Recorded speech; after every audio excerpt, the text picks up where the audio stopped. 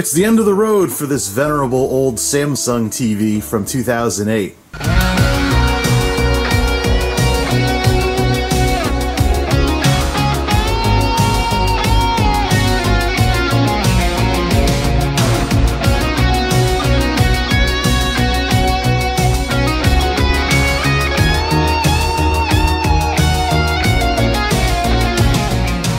The wacky world of MultimediaJay.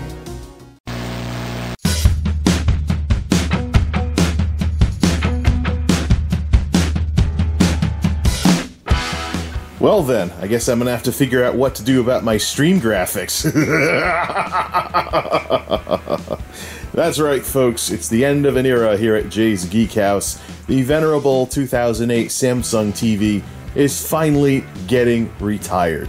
What is possibly my single biggest example ever of the silent aging of technology. So much has happened in the years that I've had this TV. So much. It's one of those things where you're like, this thing can't be that old, can it? And then you think about it and you're like, yeah, it is. Junk mail and desk clutter aside, and creaky chair stuff aside, this is a Samsung TV from back in the days when TVs still had bezels.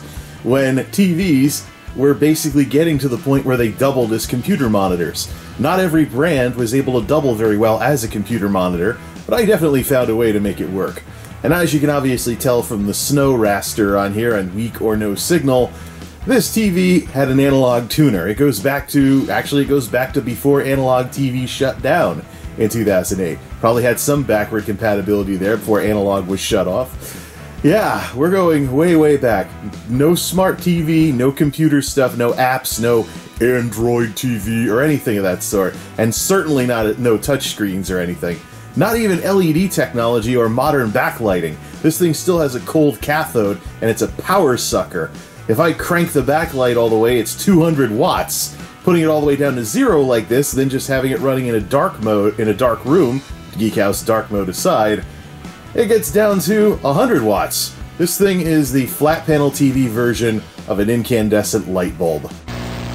One last round of roll-o-vision from this TV for the road. We talk about the silent aging of technology and what has happened since I've had this thing. Yeah, let's see, since I've had, back when I first got this TV, number one, World of Warcraft Wrath of the Lich King was a new product. I was still using a landline SBC phone with landline phone service, analog Klipsch Pro Media 5.1, so still using computer speakers instead of my Onkyo box and custom setup nowadays, a Microsoft Digital Media keyboard from back when silver two-tone, silver and black was still a popular computer color, Windows XP only had one Wii sensor bar because I didn't have the Wii U yet, Cyberbuddy was still a thing because it was still on XP, there were tube TVs back then that I talked about, and George W. Bush was still president, and of course the old apartment. But yeah, so much stuff has changed since 2008. Oh, I should probably also throw in that smartphones were something really, really new, and the original iPhone was the form factor for iPhones back then. So, what more needs to be said? Now let's check out the YouTube clip of probably what is the oldest tech video on this channel, circa 2008, from when I first got this TV, just to see how much YouTube has changed. Oh, excuse me with all these fuzzy details from years and years ago. It was January 1st, 2009, as I got the TV at the very end of 2008. Anyways, welcome back to smudgy standard def YouTube of the 2000s. This is a 37-inch Samsung LN something, can't remember the model number, FF class 37-inch 1080p TV. In other words, my new computer monitor. Whoop-de-freaking-do. Yeah, I know, overkill, right? Nerd toy, right? Well, actually what this represents is one of the goals I had for 2008 was to combine my my PC and console gaming, together better. And one of the ways I figured I could do that is by routing them all through a display so I could split my console and PC gaming more evenly down the middle. And of course, it was no fun having a nice high-resolution display for the computer games and then going to a standard tube TV for anything done on a console, especially with something like the Wii or the later games in the PS2 that support higher resolutions, progressive scan, and all that other stuff. Not to mention all the newer consoles that support various levels of HD. So in any event, this is my new display. It's got all the sources and everything. Everything's routed through it. This is a 37-inch. Oh, these things loop, that's right. Look at the little landline phone down there, and yeah, one thing that hasn't changed is my desk was always been a little messy, whether then or now. But yep, here we go. And this was something bizarre back then. It took a while for people to kind of warm up to the idea of using TVs as computer monitors. It's way more mainstream nowadays. But we're going back to the 2000s here when people were still just getting used to widescreen. Never mind widescreen, high def, 1080p. Hey, speaking of what things were like back in those days, I used up a tax refund to get this TV. 800 something in late 2000s dollars. 800 something dollars in the late 2000s. Blew a tax return to get 1080p. Could have gotten 720p at a decent price, but I wanted to future-proof this sucker. And all these years later, I'd say it was successful. Hey, while we're at it, just for old time's sake, let's play the clip with the same framing we did back in 2009. This is the worn-out, soon-to-be-retired FF class, back then anyways, Samsung 1080p 37-inch TV from back when TVs still had bezels. Enough said. So what happened to this thing? Well, what happened was there's probably a power supply problem after all these years. It shows, nowadays it shows signs of capacitor problems when you first start it up, because what happens is first you get like it power cycling on and off with no picture, then you get like acid trip, colors going everywhere, everything's all screwed up, 1960s psychedelic picture that you can't do anything with, and then after it power cycles about 20 times, then you finally get a stable picture, and if it has to warm up a little more, it might flicker a little, but in other words, it's having power problems. Just like the Silver Bullet did when it died of capacitor plague. It got like an old carburetor car, so basically what you had to do is wait for it to warm up if you don't want it to keep stalling on you. So when it gets that bad, it's time to say goodbye. Alright, one more time for the road. Let's hear those startup and shutdown chimes on this thing that I had to shut off when it started having power problems, because when it's power cycling all by itself, it'll screech all over the place. But it's warmed up, so it should be fine. TV, blink.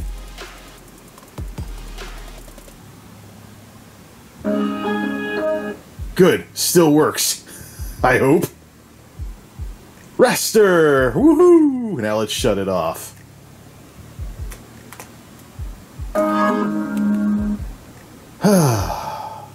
I totally could repair this thing and recap the power supply, but with how power inefficient this piece of junk is, it's totally not worth it. So yeah, as you can tell, with the extreme angle from this and the title screen, I found out the hard way that there is absolutely no way a TV is going to fit in the project area as I currently have it set up. So what I'm going to do with the old one, I don't know. I can't even fit it in here to fix it if it's this size. It probably won't even fit properly on the table. So yeah, I'm going to have to figure out a plan B for that if I want to try fixing it, or maybe I should just recycle it altogether. But yeah, full HD TV, not 4K, about, what is it, 40-inch? Yeah. 40-inch with a smaller bezel, so it's probably, it's dimensions-wise, I at least measured that with the measuring tape. It's roughly the same width as the TV it's replacing, so it'll fit as is in my setup, even without using special mounts or moving speakers around. So I wanted to go 1080p one last time, because my systems don't quite have the horsepower to do 4K 60 yet, so worst comes to worst, I'll have some two big screens in a couple of years, and the top one will be 1080 or something. Oh man, the possibilities. Now let's not get ahead of ourselves here. We gotta find a way to unbox this darn thing, because it's obviously not gonna fit over here. Geek House Light Mode. Well, I'd say this is a perfect excuse to make the bed. Alright, let's see what we have here. Get this thing open. And let's see. It looks like everything is good to go, but let's pull this out here. Alright, so we have a setup guide. I think we're done with the knife. Setup guide. Can we pull this out with just one hand? No, we can't. We're gonna have to actually lift the box up and let it all slide out. A little bright in here, don't you think? Let's get this thing out of the box. Alright, now that I have both hands, let's do this. Watch out, there's a laptop under there. See if we can get the flaps set up. We're gonna do this whole thing in one big long take. And the flaps up and stuff like that, and alright, see how well this old trick still works. Oh, it even says do not open here, open the opposite side. I think we need flap number 4. Oh, it's not even up. Hold on. On its side. On this side, we already got something coming out. Part of the stand is out. What are you in a maternity ward helping someone give birth to a baby? Yeah! Now it'll slide. Oh. Did I remember to shave my armpits today? Alright, box is off. Grab the thing so it doesn't tip over. Ugh, static electricity from the styrofoam. Well, that's a convenient place to stash the box for now. But let's lie the panel down flat and take off the last piece of styrofoam and try not to get zapped again. Ooh, what's this? Remote control or something like that. Pull that aside. Any warranties? Oh, everything is in that little box over there. Alright, there's the panel. Alright, we gotta find where and here's the other foot that goes on it. Good. Throw that toss these aside, keep them together. Panel. Let's see if anybody played kickball with this thing in the warehouse. Or if some idiot kicking it let it fall over. The more likely option.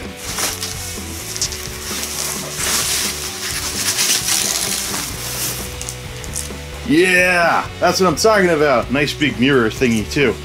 All right. Oh, you know what? Let's see if we can get power to it and switch it on while it's lying flat like this. Don't want it to overheat or anything, but there's the panel. We just got to finish putting it together. Retrieved the box from where it conveniently stashed itself when it fell behind the bed, because we'll need it for a hard surface later. And one of the advantages of checking one of these things out on a nice fluffy surface like this so you don't scratch the screen. Let's look at what it has for inputs. It has some old-fashioned inputs there for the retro console, so one last time we can hook the retro consoles up without upscaling them into HDMI boxes. LAN, obviously, for internet updates and stuff. Digital audio out will be good for an audio feedback line going to the home theater box if I want to just have smart TV apps only. And that way we'll just have the other thing do audio without wasting an HDMI on it. That's one of the things I'm going to do, by the way, is I'm not going to have a connection from the AV receiver into the TV. I'm probably just going to run my consoles through the Elgato box and the second HDMI in. There's 2 HDMIs. One of them is going to come from the main computer. The second one is going to come from the Elgato box. And everything else will go into the Elgato box. I might switch it from time to time or get an HDMI switch to switch in things like if I want to watch a Blu-ray on the PlayStation 3 or something. But by and large, and of course we have VESA holes for when we put it on a custom mount later. For now though, we're just going to put the default feet on it, which by the way, that was not the remote control. Those are handy covers for little feet that slide in there. So here's the plan. We see how well it works, literally right out of the box, by using the box as a surface to put the default feet on this, stand it up, put some power to it through this handy dandy extension cord thingy. Speaking of which, what happened to power cords for these things? They're like custom made for wall mounting and stuff. Power is a round, takes AC directly, so it has an internal power supply. Alright, let's put the feet on this thing, and let's see how it all runs right out of the box. Blue screws? What's the deal with blue screws? Are these like demilitarized screws or something? I don't know. Epic fail. Alright, lights are down and this thing is chilling up against its box. The power button's lit down there, so let's see what it does. Push the button, see the reflection of the boob light. Smart TV by Samsung. Alright, please replace that reflection of the boob light. What the? It looks like Windows 10 starting up. It's got music too. Oh, isn't that nice? Feels like, you know how in like Dr. Claw and Inspector Gadget was always like da-da-da-da-da to his screen? Alright, let's see. Let's get the plastic off of this thing. Get the plastic off of this thing and let's take a good long look at Energy Guide. $8. Let's get the plastic off of this thing. This reminds me of an all-in-one PC, except it's a smart TV. Let me guess, it's gonna bother the heck out of me in order to hook it up to the internet? It is. It looks just like starting up Windows 10. Shipping oh, some of the shipping plastic will not come off with one hand. Whatever. Annyeonghaseyo, or something like that. I don't know. The TV panel is actually manufactured in Mexico, so is this even Hangul on these batteries? We got the remote going anyways, so let's cut down on the glare here and let's set this thing up. Smaller and more packed remote than its predecessor. It even has a Netflix button. Finally, something I can be a lazy ass with and do with only one hand. No, please no Espanol. Alright, English. Download and run the latest SmartThings app on your mobile, then start Samsung TV.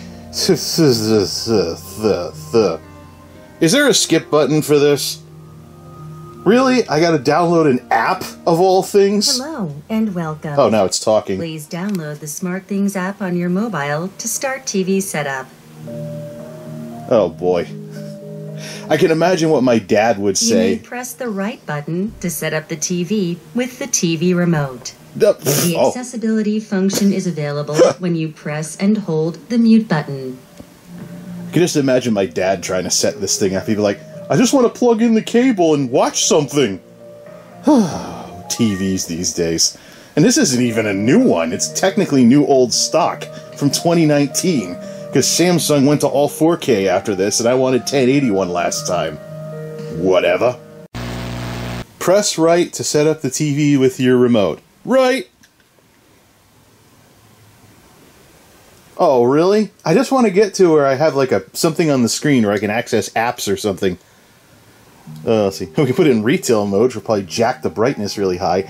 I just want to get it to where it's waiting for a signal, and then we'll go get the Killawatt to see how much things have improved since the incandescent bulb era of HD TVs.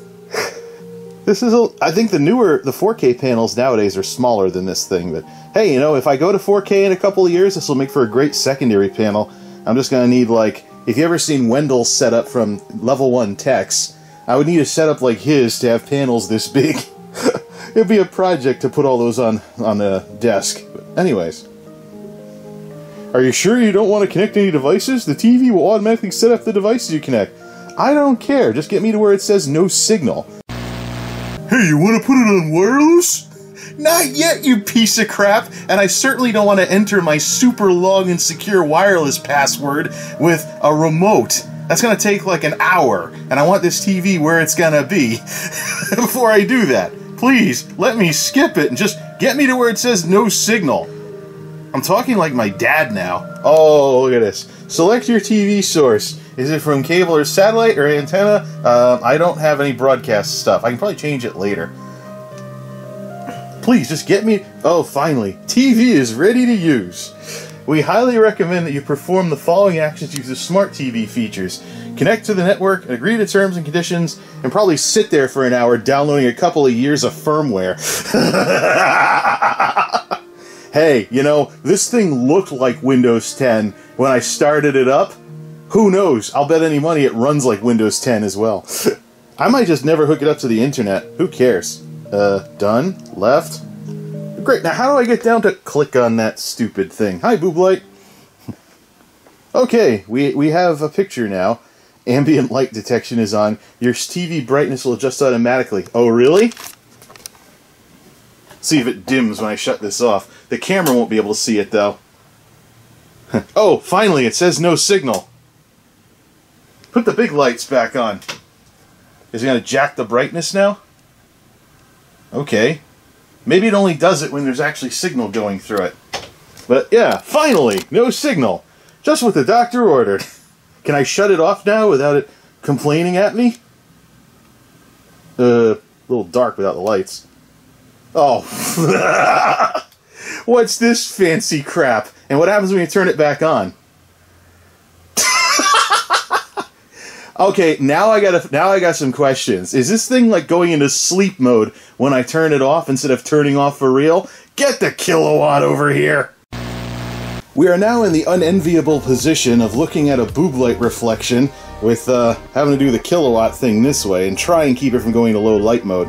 Wow, like 7 to 8 watts standby power draw. There's gotta be like a power save setting we can put in there to get this to work. Because I don't know, I forgot what the other one did. I think it might have had some standby power draw as well, but the big difference is going to be when we fire it up. So let's turn this thing back on, and we are up to 50 watts-ish, around the 51 watt mark. So already an improvement, and this is with a decent amount of brightness to the screen. Let's see here. Let's see, how do we get into the menus on this thing? I probably should actually learn what's what on this. No signal. Okay, TV, live TV cable, remote access, and connection guide. Source, I think I have to hit up on that. TV. How do we get into the...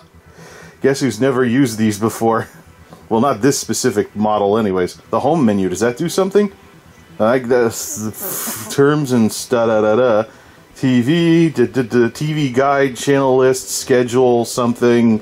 How about that hamburger menu in the corner? Oh, there's a gear for settings. Perfect. Okay, here we go. Something I'm more used to seeing. Alright, so what do we have in these menus? We have picture, standard, broadcast mode, sound, output through the speaker, what kind of standard it is. Broadcasting, interesting. That probably sends it to a mobile device or something like that. General Network System Manager, Eco Solution, what does that do? I don't need to be charging, yeah, because I don't need to, yeah, power save mode, let's turn that on. Let's see, motion lighting and auto power off, so let's turn that on. Auto power for turning off when no user interaction is detected. So, that'll probably work on here. That's what the problem was last time. With the last TV, you could only get automatic powering down of the display when you were using the D-sub port.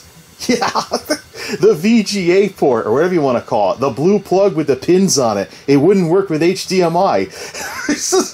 I'll be very glad to say goodbye to those days. Alright, so with the power save mode turned on, what are we down to? Now we're down to 25 watts. So we could also set minimum brightness to brighten things up. But let's see, don't auto power off the thing. Alright, let's set the minimum brightness on this thing to get the range. So that's with 0, so all the way down it's 25 watts. And if we jack the brightness all the way up to max, 50, I don't see much of a difference. Looks like it's locked in because of that. I think we're going to have to... Can I manually adjust the brightness to test that out? Let's turn off all the eco... Well, leave that on anyways. What's motion lighting? Reduce power consumption with a motion-sensitive brightness control. How do we turn that off?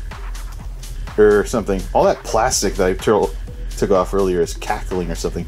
Turn off the ambient light detection. Turn off all the power save stuff. Okay, here's what it is jacked all the way up. Can we set that? Let's go find the brightness menu in here and see what the range is manually. I found it! So with the brightness jacked all the way up, it's at 50 watts instead of 200 watts. That is definitely an improvement since 2008. And let's manually put it all the way down. So it's 0 brightness, which, does that even look right if we don't have any light in the room? That's like turn all the lights off and stuff, right? Oh yeah, that's still dim even with the lights all the way off. Interesting. So if we cut the brightness all the way down, it goes down to 13 watts. For a 40-inch panel, that's actually pretty respectable. Alright, let's put all the green features back on then to control, to finally control the electricity bill. This is Connecticut after all, so... Sorry, Eversource. General, Eco, Turn that back on. Light detection, minimum brightness. Come on, you piece of junk. Piece of junk, I just got it. Turn that all the way down. So we're just going to have to swap the power cord in order to get this working. Power save on, motion lighting on. Let's do auto power off after like 4 hours. Do like auto power off after 4 hours. I usually turn this off. This thing should shut off when it has no signal anyways. Accessibility, smart features. How come it's still dark like that? Let's put it up into dynamic mode or something. Standard, picture mode, put into dynamic. There we go. Oh no, it's because I turned the brightness all the way down. Going through menus on a TV. Alright. I wish there was a way I could just reset to default. Let's put some brightness back in this thing. Let's do like this. Brightness, contrast, sharp, apply picture settings to all sources.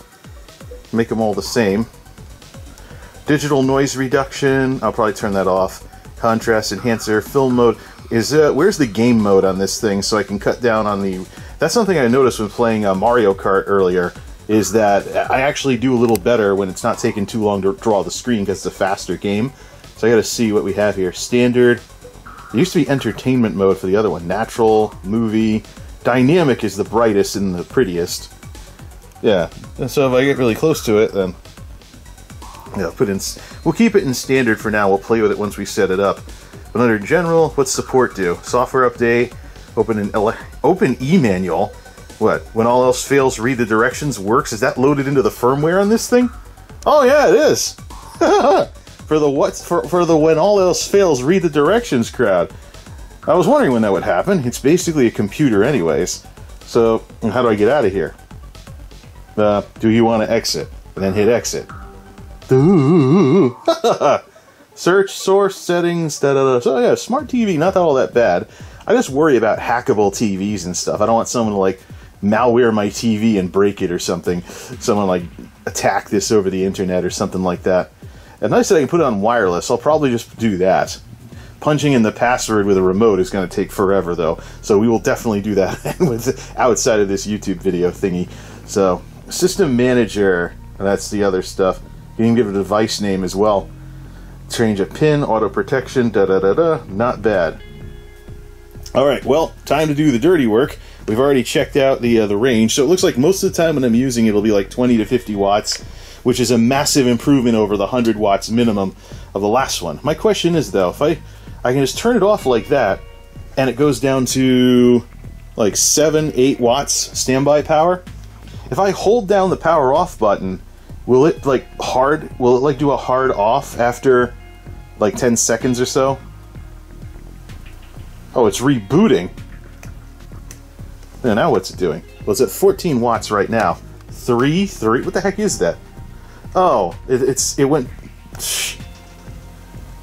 Okay. Enough of playing with this thing. We'll have to actually read the manual on this because I've never had to deal with smart TVs before. But I will miss my analog raster fuzz. Alright, enough fiddling around here. Time to do the dirty work. So here's the plan. We're going to set up the new TV where the current Samsung is. We're going to put it on the default stands for now just to try it out, play some ESO, do some other things, observe the video quality and how well it works as a PC monitor, and get more used to all of its bells and whistles. And then we'll start playing with the fancy hardware like that clamp mount that I got for it. For the time being, though, I'm not going to have true surround sound because I'm getting rid of the shelf. So I will be putting... going out of focus there. I'm going to put the center channel on the floor or something until I figure it all out. Ultimately, I want the center channel speaker to be on the desk or lower or something like that. I don't think the TV shelf is going to work very well with this new TV because it's a little smaller. And it's definitely lighter. If I got the 4K Samsung panel, it would definitely be too small, light, and flimsy to have a shelf on top of it. Alright, time to start moving things. Fortunately, we have a second monitor, so we can have something playing on it. I think we should try hot swapping this while the computer's running, and then just plug in the power and the HDMI and fire it up.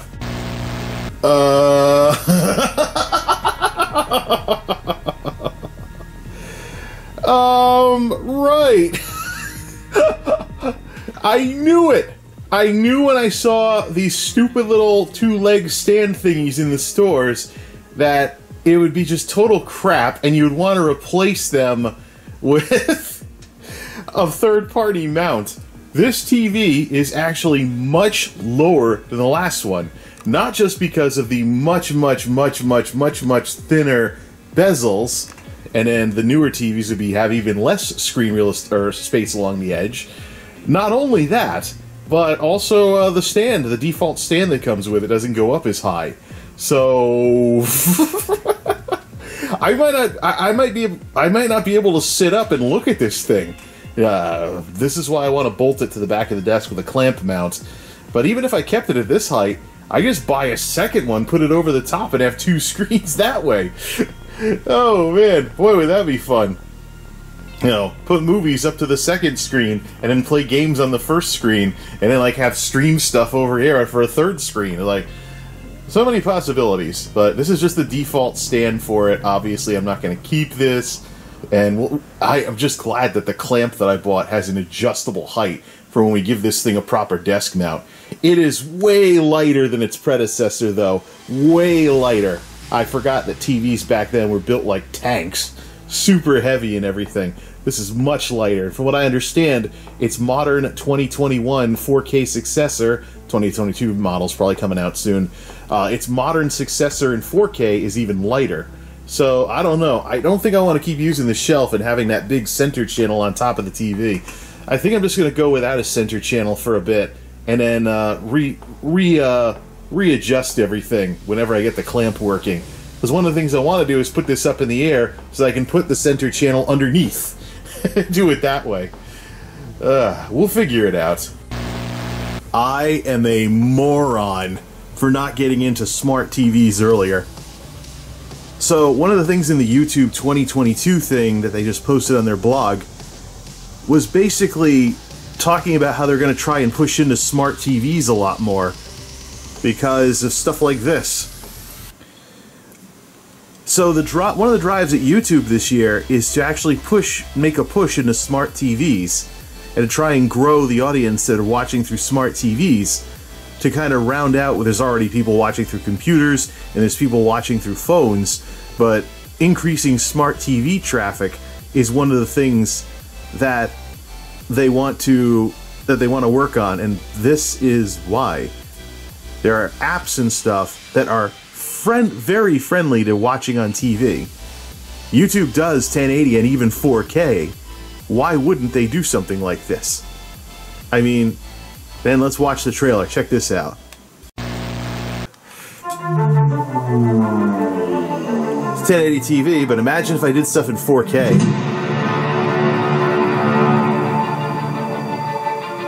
So you probably have already seen this, of course. This is the opener to my gaming streams.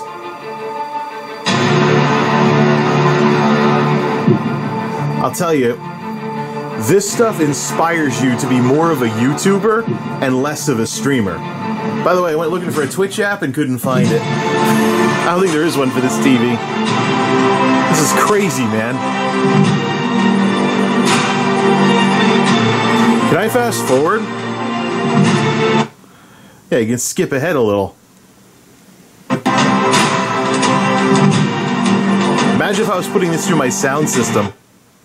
Put this forward a little more. It's time to play some stuff. So something ends on this app, and you get, check it out, you get movies you can go to, or it just goes ahead. In this case, it's going forward to a stream. Why I'm not a Twitch streamer.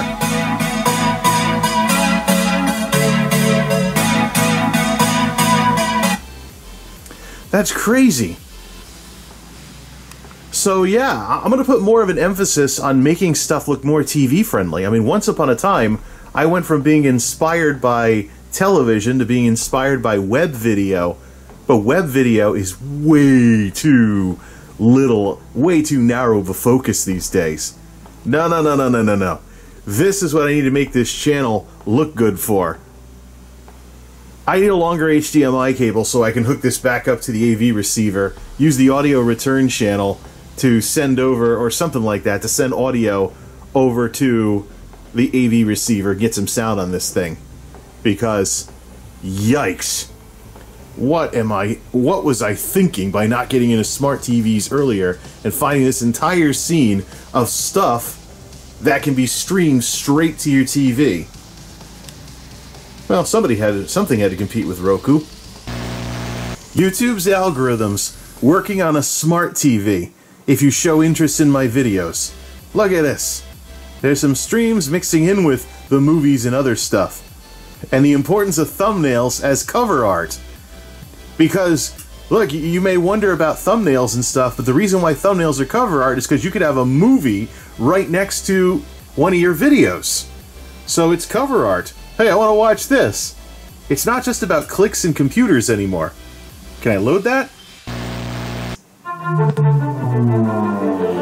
Skip ahead a little. This also means on my gaming streams, I gotta stop being on camera at the beginning of these things and get straight into the game, because it's what people are looking for.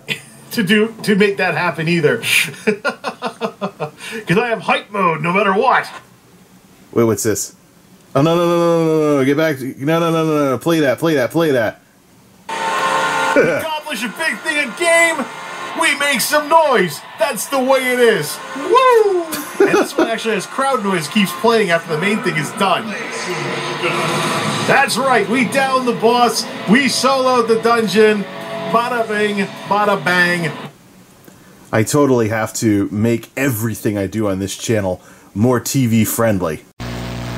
Nice! Look at that!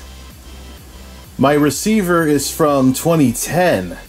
That's how long I've been running that Onkyo with no problems whatsoever. Just some glitches here and there. And it supports audio return channel on the HDMIs. Good. So here's the plan. We get an extra long HDMI cable, we hook it up to this TV, and we use audio return to send everything to the receiver when we're watching apps or smart stuff or whatever it is on this thing. Nice. And there we go. It's like college all over again. When I'd set up in a new dorm room, and I would get the computer set up, and I'd be like, I'll set the rest of it up sometime soon, and that never happened. Because I'd fire up the computer, and it would be all over. The new toy effect would take over, and I'd be playing video games and bouncing around on the college broadband. Yeah, I'll get this all set up. No. I couldn't resist the new toy, and I wound up spending the rest of the evening watching the stuff on the smart TV and playing with the new features. Some things never change, but this TV is a little too low, so I think I should look at the clamp tomorrow. And just like that, that 4 a.m. is now 4 p.m. and it's Saturday evening. I'm gonna watch this WAN show ranting about Newegg's latest issues, or should I say listen to it as background noise while working on the other stuff. But for now, let's pick up where we left off with this TV thing. We're definitely gonna need chapters for this video. Okay, you ready to see just how bad this thing got? I cleaned it up as best I could, but the base was rusting from when I would clean on the bottom of the base without actually lifting the TV up because it was so freaking heavy. But at least it was a dumb TV, not waiting to be turned on via voice commands and stuff. So no standby power draw. Let's see, if you want to see how bad this thing got, let's grab the remote and turn it on. Okay, it's blinking. Ready? This will probably screech a couple of times because I forgot to turn the TV speaker back off. And nothing. Okay, we've made some progress. Now it's actually power cycling the screen. You just hang around and talk long enough, you'll see it turn off again, but this is what it does. It's probably a capacitor problem with the power supplies. I've seen a few teardowns of these TVs. There's usually a dried up or a bulged capacitor that causes these kinds of issues. So this thing will probably sit here for like 10 minutes or so before it'll actually say no signal on it. So you have this, then you have a scrambled picture, and then finally, when it's been running long enough, it'll actually work. Classic signs of capacitor problems in the power supply. And we have a green screen where the raster should be. Making progress. If the TV speaker is on, it would probably be screeching right now. Could also be the inverter board too. It's just it's a matter of waiting for something in this thing to get warmed up. I still think capacitors would be a good culprit first though. This thing was made in 2008. There, see, now we finally have a picture. Yeah, so this thing was made in 2008, capacitor plague was early 2000s, who knows? Maybe the manufacturing plant down in Mexico or something had enough capacitors sitting around to still be vulnerable, who knows? Regardless though, capacitors do eventually dry up. They have dielectric stuff in them, so probably worth tearing this thing down and taking a look at it. But now that we have some raster on the screen and the screen's actually doing something, we can be very soberingly reminded as to why it's not worth it to fix this TV. Even though it's probably a very easy fix and swap a few components. 92 watts with the backlight all the way down. And if let's hit the thing and turn the backlight all the way up to 10 like we were in a retail store, or like when I was streaming. 10. Okay, this is what backlight 10, as bright as it's gonna go. Almost 200 watts. Like I said, it's the incandescent light bulb of TVs. The sad part is it works though, and it still works pretty darn good. So once it warms up, so part of me doesn't even want to get rid of this thing. I want to wait until it actually dies, as in no more picture no matter what I do. We'll definitely have to do a teardown of this and see what went wrong and see if we can solder some new stuff in. Just gotta find a place to store it when I'm waiting for stuff to come in. Unless I want to keep taking the back panel off and putting it back on. It might also be good to get rid of that stand too, and maybe see if I can integrate this into my setup if I can fix it and have two huge screens. Panels these days. Okay, so how does one of these things go together? So this is a bolt stand for a TV up to 66 pounds. This would probably actually hold the old TV, never mind the new one. Some VESA mounts on it. It looks like it can move a little too once it's mounted. And a little bit of cable management built in as well. Alright, this is an Amazon recommended whatever it is, but let's put this thing together. And we'll of course listen to that WAN show about all the Newegg nonsense while we do so. Just goes to show that when you do the right stuff with your streams on YouTube, people do listen to or watch them after the fact if you actually put on a show instead of an unorganized whatever you want to call it. Be the worst in everyone. Oh, this is an interesting setup. You have a little pole that clamps to the desk, you put some bolts through it, and then you hang the back bracket of this one off, and then you have to use spacers and stuff to make sure it's good and secure. I'm at the point where I can lift the whole thing with that, but I don't want to torque my back, so I'm not going to be a show-off. I'm going to leave the default feet on here, so if I have to adjust this, I just put it on the floor standing up. It won't take up that much more space, it'll just look a little stupid. Plus, the feet on this thing are kind of snap-on, so I got a little thing that'll probably break if I try to remove them anyways, but it'll look stupid. But if I want to take this off and clean, or take this off and adjust the height or something, I can just have it standing up on the floor. And it'll give people something to laugh about on the internet and be like, hey, look at this guy. I don't know, not everything is for content, but having some options and flexibility and going with practicality over looks is something I tend to do. Now, I could do a how-to on how to put one of these things together, but I don't really think I should. The most important thing is to always read the directions every single time, because you're talking about what's essentially mechanical construction here. I've seen a couple of how-tos on YouTube telling how to put these together, and every single one of them has had different variations on what is essentially the same mounting setup. So you want to make sure you follow the manufacturer's recommendations, especially if there's a chance that the whole thing could fall over and you might have to invoke some kind of warranty or whatever it is. But the bottom line is, there's nothing really all that complicated or proprietary to any of these. It's all just mechanical stuff. So, because there's this kind of liberty of everybody doing their own thing, everybody pretty much does. So, I don't really see much for industry standards when it comes to these mount stands for either TVs or monitors. So, yeah, right.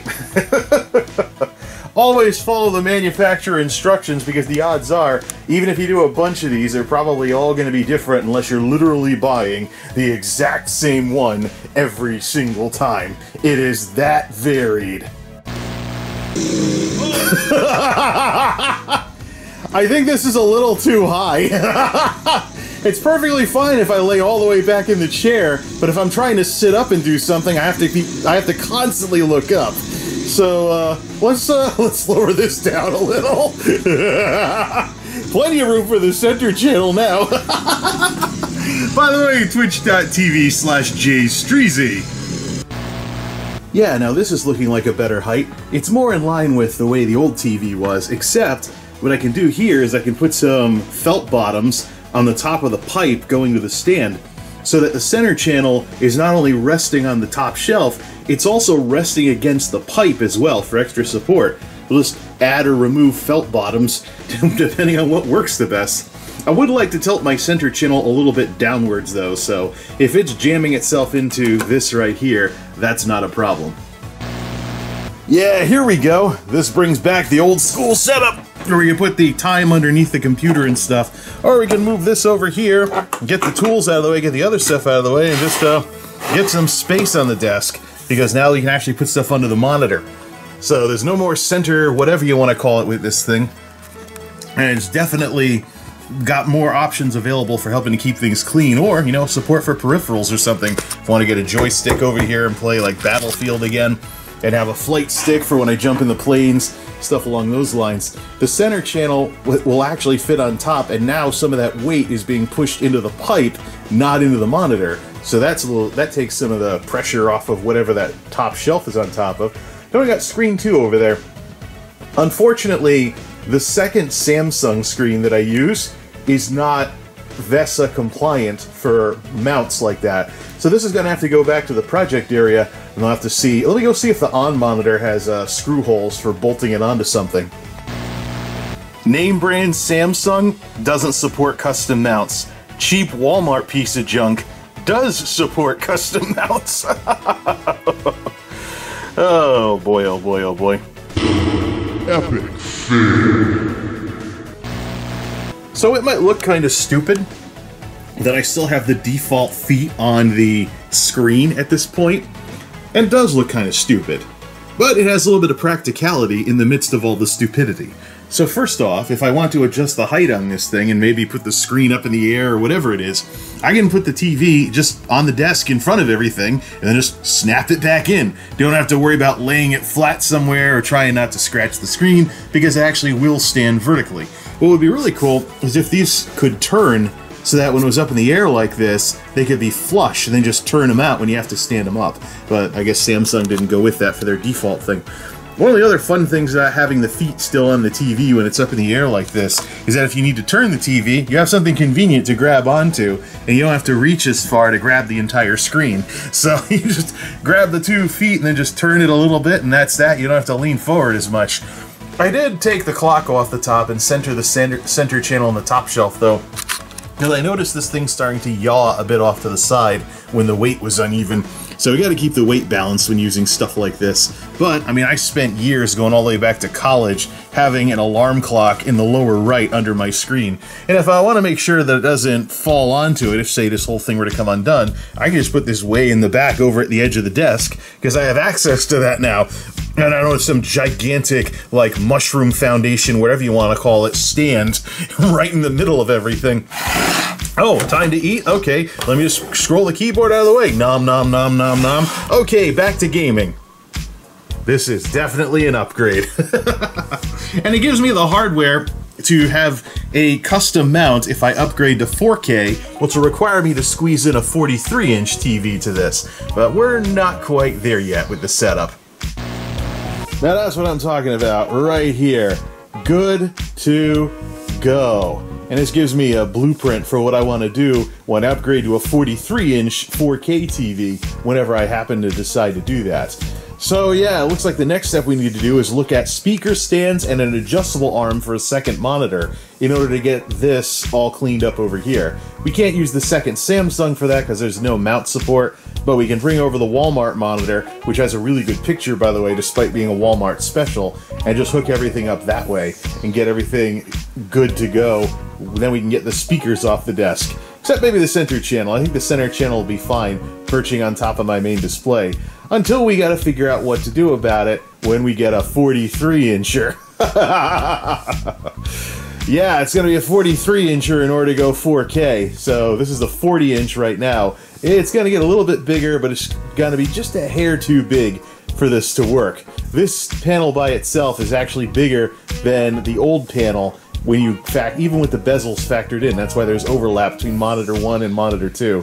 But we are good to go on all of this! Till next time, this is MultimediaJay signing off. Thanks for stopping by.